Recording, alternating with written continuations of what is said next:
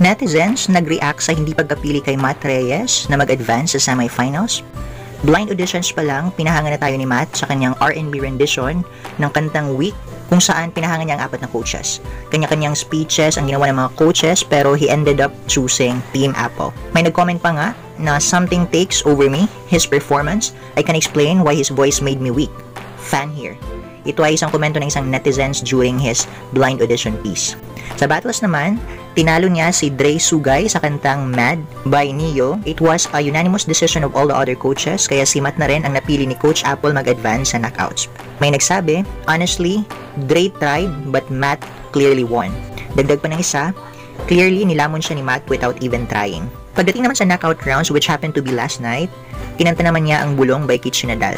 Based sa rehearsal pa lang, ginaya lang ni Matt ang version ni Kitchi, pero binigyan siya ng challenge ni Coach Apple na gawa ng ibang version base sa genre kung saan siya dun mas nakilala, ang R&B. Kaya during the actual performance, ginawa ni Matt ang sinabi ni Coach Apple na may pinaghalong rock na R&B ang kanyang naging performance. Sabi pa nga ni Sarah, si Matt ang pipiliin niya dahil lang pakita ito ng flexibility to show something else at kitang-kita naman yon sa kanyang naging performance. Maraming netizens ang nag-react kasi isa sa Matt sa mga malalakas at magagaling na teen artist na sumali ngayong season dahil sa kanyang unique na voice na ipinakita dati at para hindi makapag-advance sa semifinal sa isang malaking tinek para sa kanyang mga supporters.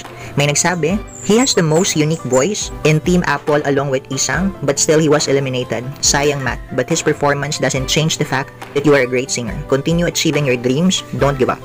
Sabi naman ng iba, natalo daw si Matt dahil sa song choice. He nailed the auditions but this song choice saddens me. Sayang. Minsan talaga importante ang pagpili ng kanta. The song choice ruined his chance. Sayang Matt, wrong choice ng song. The song choice bro, sayang. Magaling siya, kaso di lang talaga pang kompetisyon song choice. Yun lang. Wrong song choice. Period. May nagsabi naman na hindi ito dahil sa song choice. It's saddening Matt didn't make it to the next round. I disagree with those saying this was because of song choice though. This performance in fact showed his versatility and originality as an artist. His emotions and attitude were spot on as well. Sa mga tuwid, iba't ibang reaksyon ang nasambit ng mga fans dahil naniniwala silang nakapag-deliver ng maayos si Matt at deserve nitong makapag-proceed sa semifinals. Kaya naman, kanya-kanyang reaksyon ang komento ng mga netizens. Sayang talaga siya. Isa siya sa may pinakamaraming fans at maganda ang boses sa Team Apple. He is the best in the group battle. What happened? First time kong ma-disappoint sa The Voice dahil di napili si Matt. Yun lang, sayang. I believe mas madami pang maipapakita si Matt. I'm always entertained by his performance. Sayang si Matt, but di siya ang pinili. Matt deserves to stay.